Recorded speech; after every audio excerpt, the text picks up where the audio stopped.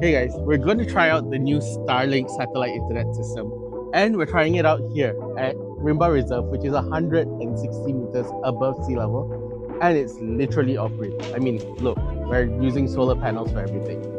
So come and join us. How does it work? Well, this base station here is connecting up there to a constellation of satellites owned by Starlink, and it's beaming down internet, technically space internet, and you're getting speeds of about 200 megabits per second.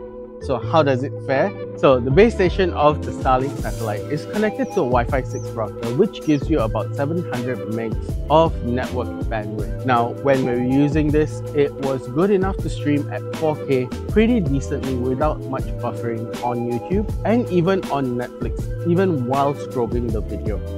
Now, when it came to downloading games, we were able to get about 200 megs, we're talking megabits of speed while downloading games off Steam, and it was about 15 megabytes per second on Epic. The only downside that we can see of this system is that the Wi-Fi range doesn't really go that far. So in our testing here, it didn't really go past our building itself. And because of that, I think you're probably going to need a mesh system to complement the router that comes with the Starlink system.